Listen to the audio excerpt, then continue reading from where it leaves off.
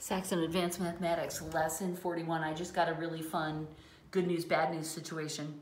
I finished working this example, made a really dumb mistake in it, and had to take a minute to figure out what I did wrong. Eventually got it back on track, explained to you what I did wrong, apologized for my ridiculous mistake, blah, blah, blah. Finished, went on to do the next problem, and I looked up. I have to kind of stand up to check on my phone. I can't see the display as I'm recording my lesson. And it had stopped. My phone was full. I had to delete some stuff. But in any case, you missed the whole drama. So now I get to do the problem over again, which is kind of a pain, but I won't make the same mistake. It'll be much better. So I'm very happy. All right, here's this problem. Ready?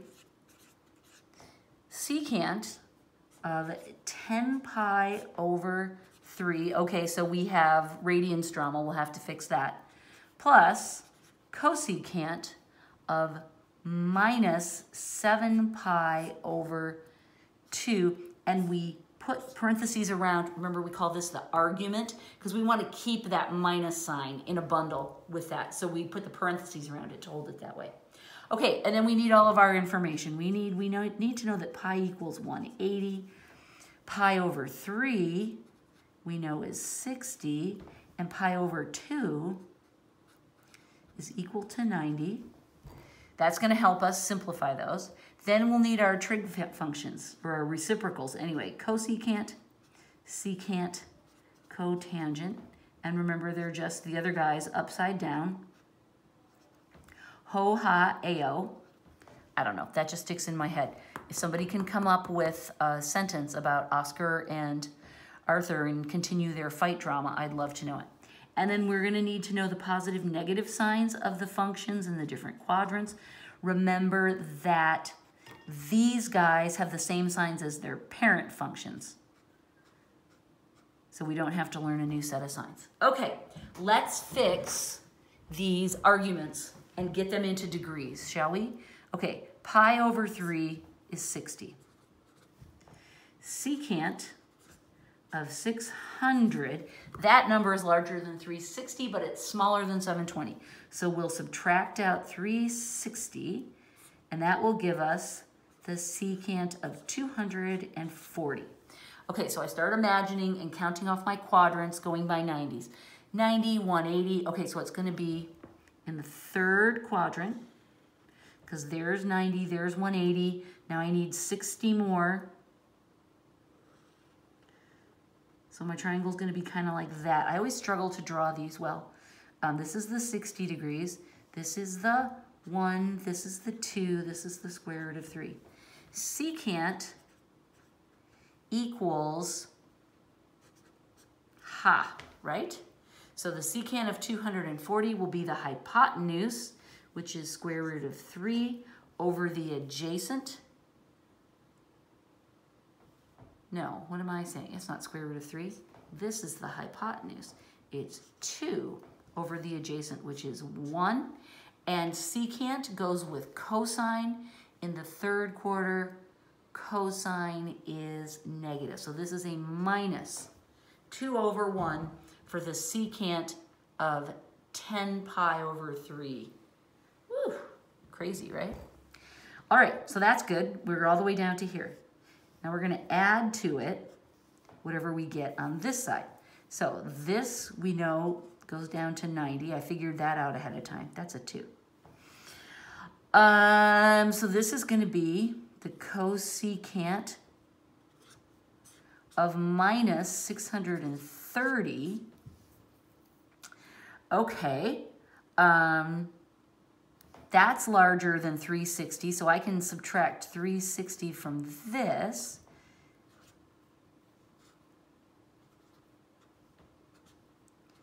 Minus 270.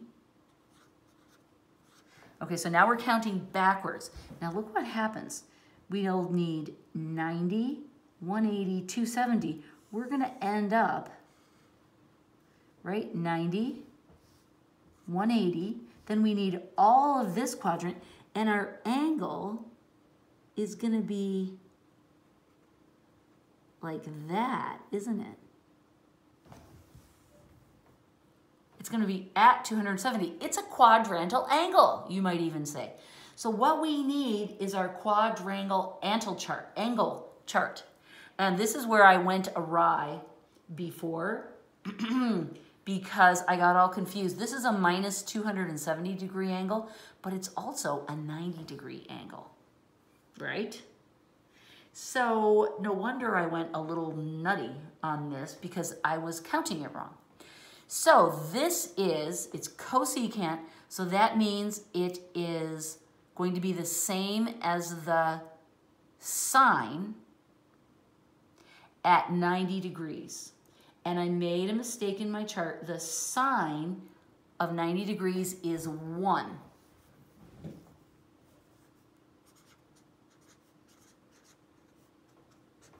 Okay, that's on our quadrantal chart, and we can see it here because the hypotenuse is almost, because if we measure this as being 1, the hypotenuse is 1, and the opposite side is 1. The adjacent side is just a little bitty bit. That's like 0.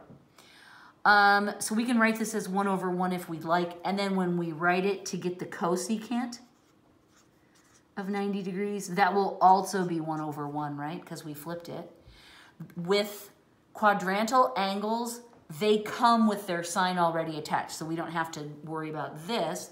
And so we know that it's minus 2 over 1 plus 1 over 1, right? Because that's what we've got right here. And so our final answer is minus 2 plus 1 equals minus 1. That's the right answer. Yay! All right. That's kind of crazy. So we can mix quadrantal angles in. So we're using reciprocals, we're using radians, we're using quadrantals. We got all kinds of craziness going on. Okay, and then we have one more of these to do. Make sure my phone's still going. As you can imagine, my camera roll quickly fills with lessons, and so I have to keep deleting them, obviously, so I can keep recording more, even though I have cloud storage. I got other things on my phone too, you guys. I don't just teach math all the time. I mean, yeah, it's my favorite times, but I gotta have videos of my dogs and my cats too, right? So anyway, it overflowed, and that's what happened last time. So I had then to, like, you know, make some tough choices about which games I was gonna delete. Whew. Agonizing. Okay, draw appropriate triangles and evaluate. So same instructions. Cotangent of 17 pi over 6. I remind myself that pi over 6 equals 30. I'm going to lead with that. Minus the square root of 6 times the cosecant of minus 9 pi over 4. Again, the parentheses are here to hold the minus sign close to the argument. Pi over 4 equals 45 degrees. Let's get our reciprocals down again.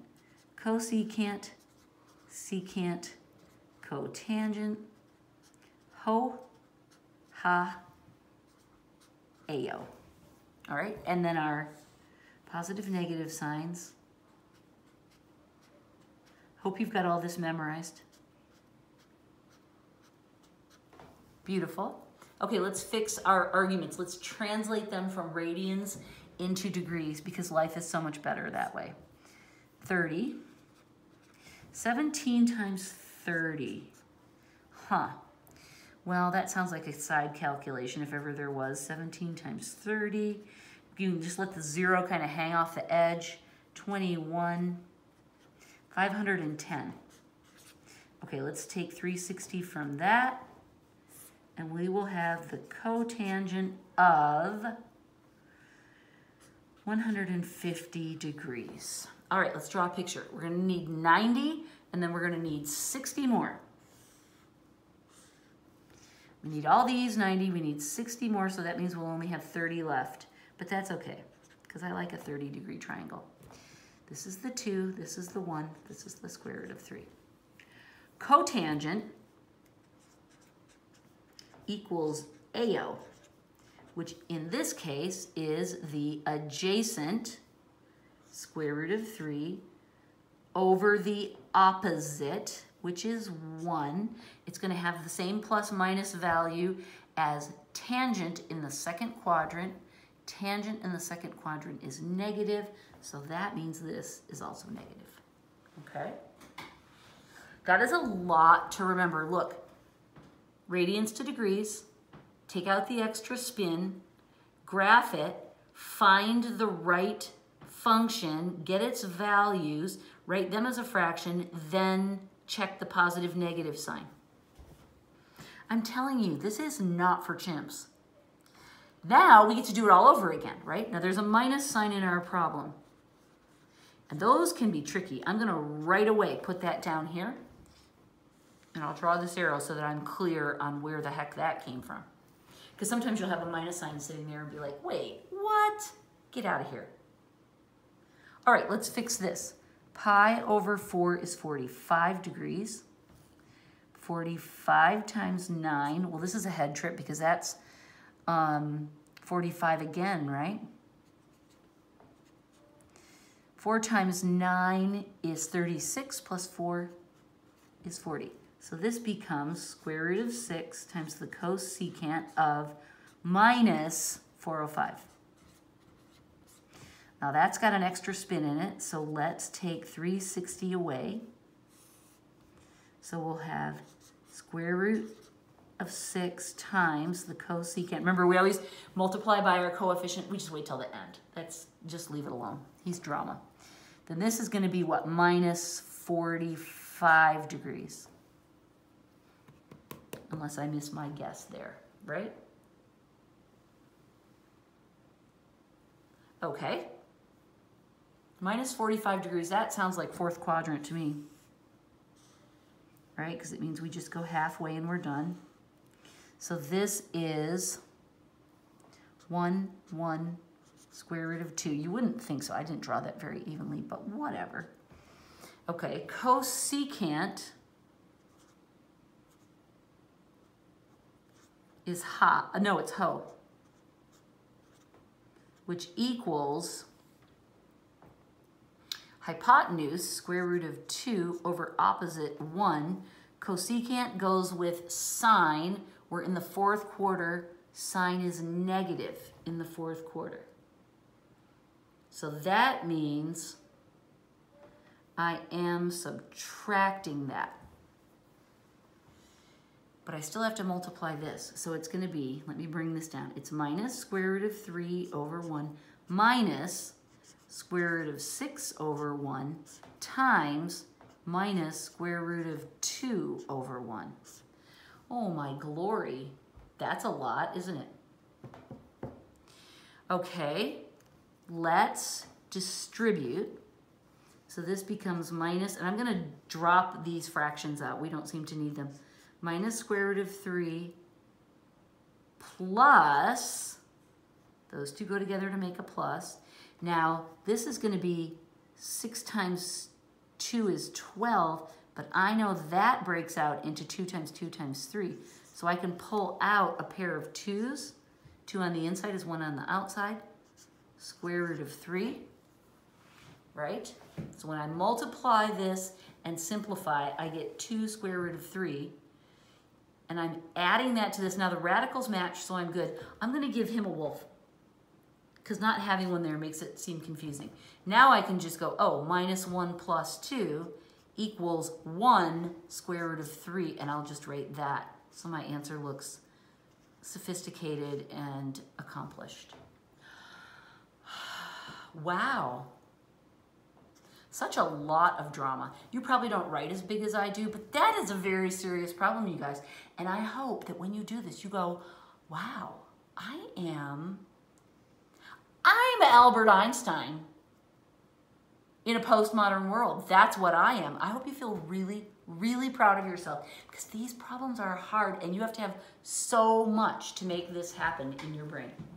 So feel smart, and let's go on and do something else that'll make you feel smart. Permutations. Now, permutations, most students think are semi-fun. They're word problems, but they're not too overwhelming. They're kind of fun because there aren't a lot of formulas you have to fuss about. You just logic out each problem, and that's kind of nice. And that's what we're gonna do for the first part of this problem is we're just gonna logic it out. Then what we're gonna do is I'm gonna show you that if we want, heavy emphasis on the if, we can develop a formula for these problems, and we can use a formula. Now, John intentionally kept that knowledge to himself for a while so that you could just enjoy the innocent fun of playing permutations with your friends on a warm summer night. But now he's going to torture you with a formula, but not yet. Let's do example 41.5. How many permutations just means arrangements, are there of 22 things taken 6 at a time? So I'm just going to jot that down. 22 things taken 6 at a time. Generalize this answer for an expression. Okay, one thing at a time, John, one thing at a time. Now, because he says they're things, we assume that there's physical things and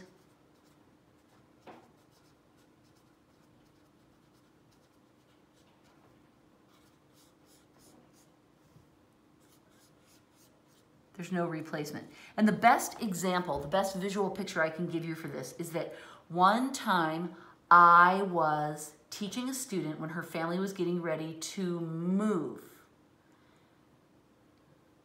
Natalie Smith. Her family was getting ready to move, and we used to work in her dining room. And there along the wall, where I could see it, was a huge china cupboard full of all kinds of different bowls and gravy boats and serving bowls and baskets and you name it. All the stuff that moms jam into china cabinets was jabbed, but they were getting ready to move, so her mom was going through this with a fine-tooth comb and giving away a ton of stuff. So there was stuff sitting all over the place. And there was also a windowsill in the room. And I said to her, with a problem almost exactly like this, what if we took masking tape and we divided along your windowsill 6 different boxes, and then we took 22 of the things out of your mom's china cabinet, ignored all the rest, but we took our 22 things and we put one of them into the first place. Just because we're working with limited physical objects, we would not be able to choose 21. Logic dictates, well, if we put 1 up on the windowsill, then we'd need to choose from just 21 more and then 20, etc., etc. So these problems, when we talk about physical items, we can assume there's no replacement for those.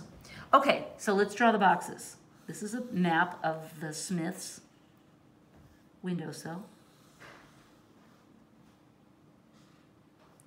If you are a student who found me on YouTube and doesn't know, many of my students are all friends. They all know each other. They go to the same church. Their parents know each other. Something like that. A lot of them are homeschooled, and so they have grown up with hanging out with other families and spending a lot of time with them. And without any sort of plan, it's just worked out that I have taught math to many of these families. They kind of passed me from one family to the next. And so it's really fun because I don't necessarily know ahead of time who all knows each other, but then I will get new students and start talking to them, and it turns out, oh, you know all my old students. So it's kind of fun. It's like a family reunion, except I didn't know I was part of the family. Okay, so what are we gonna do? This is Natalie's windowsill. We've got our 22 items. Quick, her mom's gonna pack them if we don't work fast. So for the first blank, we can choose any one of the 22. Then we're down to 21, and then 20, 19, 18, and 17. And that's where we stop, right? Because we only have 6 places on our windowsill. So then we multiply these 6 numbers together, and we get a really big number. I'll just show you the number. 53,721,360 different ways that just those 22 items could be arranged on the windowsill. Whoa, that's a lot of stuff. Now, what if we don't want to draw a picture like this and go about the very cumbersome way of laying out this problem? There is a formula for how we can do it. We let one variable, we'll call it n, and that represents the number of things. In our case, it's 22. R represents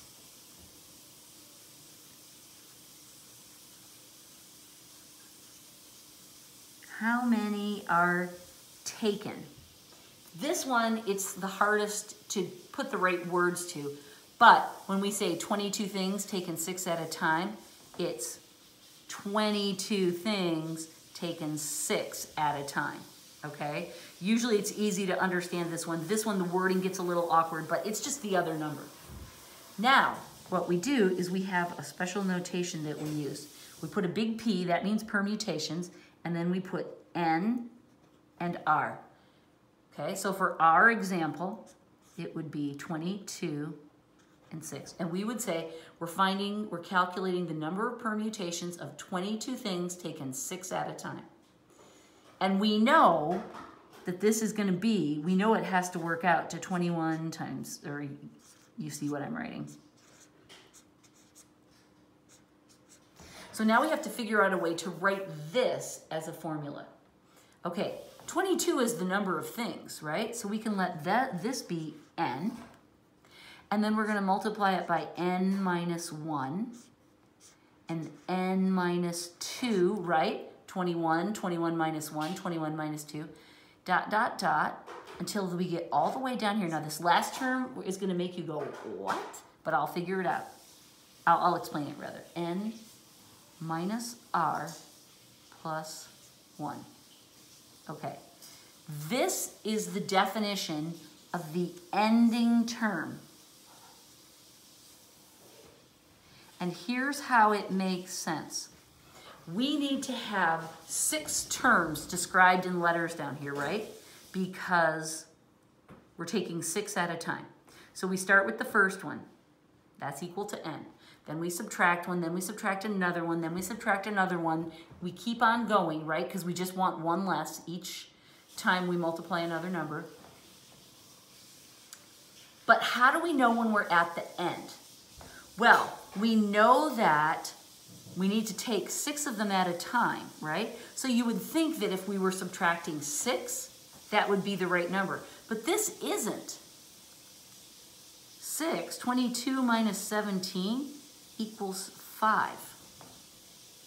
Okay, so we don't want this last term to be n minus r, because that would be too many, right? If we did 22 minus 6, then that would take us all the way down to 16, and that's too many terms, right? We don't want to include 16 in the string. We want to stop here. So this is calculated to say, we'll start with our beginning number of things. We'll subtract out the number that we're taking, but we have to add one back. And the reason why is because our first number, we don't subtract any. If that makes any sense to you, great. If not, just trust me. This is the formula that we use for permutations. If you don't understand what I'm explaining, that's okay. Just use it. And I think, oh,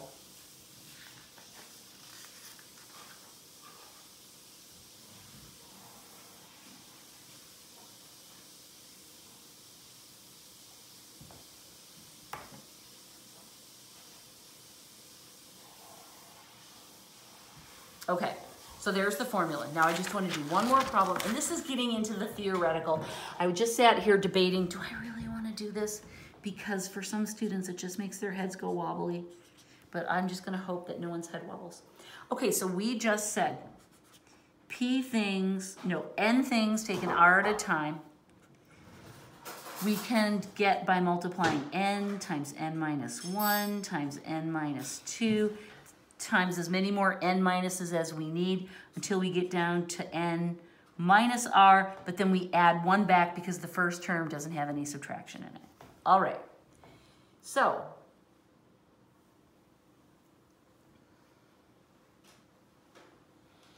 what if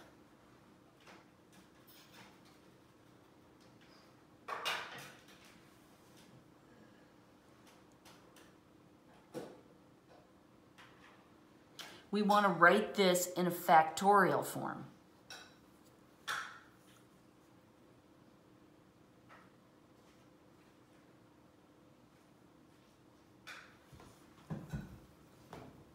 We figured this out. I'll show you what I mean. John's kind of beating a dead horse. He's trying to make it easier for you, but I think he's making it harder. So in our example, we said multiply 22 times 21 times 20 times 19 times 18 times 17, right? So there's 6 things. Now he's going to give us another formula, and let's see if this makes any sense.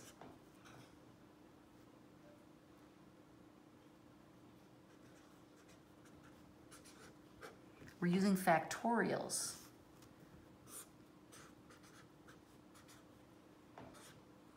Oh, this would be,